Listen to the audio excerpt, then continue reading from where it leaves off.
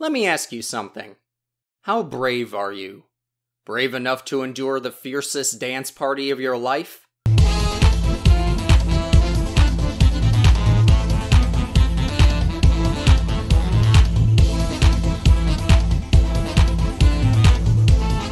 Dance Off Clash On was a Nickelodeon flash game made by Workin' Man for Nick.com. It featured characters from different shows in a beat-em-up style where you try to defend your dance party against attackers. Let's swing right into this and see what we're up against. At the menu, you're given a choice between 3 random characters: Gur from Invader Zim, Aang from Avatar, and Timmy from Fairly OddParents. If you know me, you know this isn't even a question. Of course I'm picking Gur. Now let's waltz on into this club. You start off dancing and trying to have a nice night, but then these party crashers from Invader Zim break in and try to put a stop to your fun. It takes 2 to tango, so you have to single-handedly kill them all while everyone else dances around you. As you fight through the enemies, more start to come in and you move into different rounds. With every new swarm, they get harder to fend off. The 3 characters have their differences, and they each control in their own style. Aang is a more hands-on fighter who will smack his enemies to death from up close. Timmy throws stars and Gur throws cupcakes. Or are they muffins? Gur is a little faster than Timmy, so Timmy gets the prize for being the weakest fighter.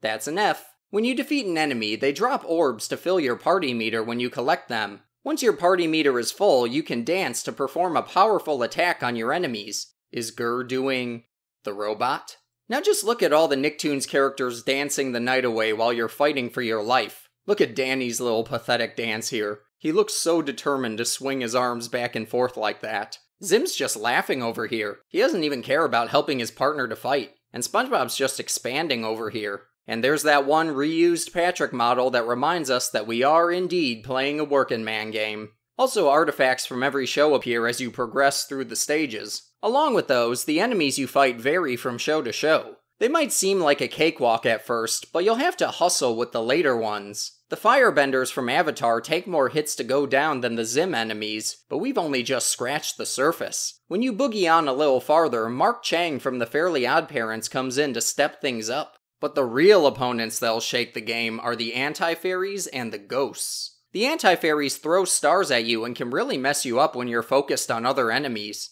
But these ghosts, you better prepare yourself for these. They shoot these hooks at you, they're really fast, and they take 1 trillion hits to go down. Yeah, I counted. Exactly 1 trillion.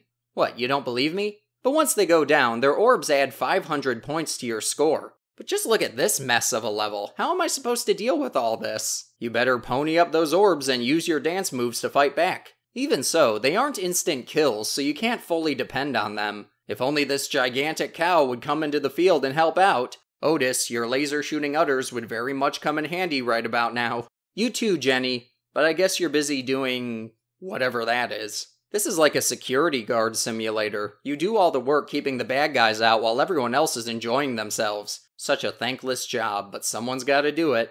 Another thing I really like about this is that when you die, you can actually continue right where you left off, even if you switch your character. The first round will always be the Zim enemies, but then you'll get back to where you were. This is a really good feature that I honestly didn't expect the developers to consider. Thanks, Workin' Man. But now that we've gone through all that jazz, there's one other thing we can do to twist things up. Many people don't actually know this, but there's a really cool secret you can uncover by holding the mouse on Gur at the character select screen. His icon will start to shine and you'll unlock an avatar version of him, with Timmy as his icon. I guess they wanted to squeeze all 3 of them in somehow. Now this is just awesome, an official game where Gur is an avatar. Never thought I'd see the day. How can you not love a game that lets you play as an avatar version of Gur? This is a masterpiece, that's my conclusion. But in all seriousness, this is really good. You might enjoy seeing how far you can make it when the enemies start getting harder. It's nice to see all the characters from different shows that made it in, and you can have a good time breakdancing with all the people who want to kill you.